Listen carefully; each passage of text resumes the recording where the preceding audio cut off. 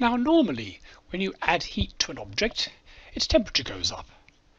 As you add the heat, say put a flame under it, the atoms will jiggle faster, or they will the chemical bonds will be more stretched, the atoms will spin around more. But there is one particular special situation where you can add heat, say put a fire under something, and it will not change the temperature. Energy is still going into whatever it is you're heating up, but the energy is actually doing something different. It's breaking chemical bonds. And this is the concept of latent heat. Now, latent heat is the energy needed to change 1 kilogram of a substance from one state of matter to another. Now, what do I mean by state of matter?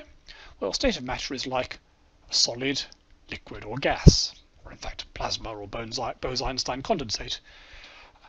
So, for example, this is the energy needed to turn 1 kilogram of ice at 0 degrees centigrade into 1 kilogram of water at 0 degrees centigrade. And it turns out that even though the atoms are going at the same speed in the water as they were in the ice beforehand, a lot of energy is needed because it's breaking all the chemical bonds that hold the crystals close together.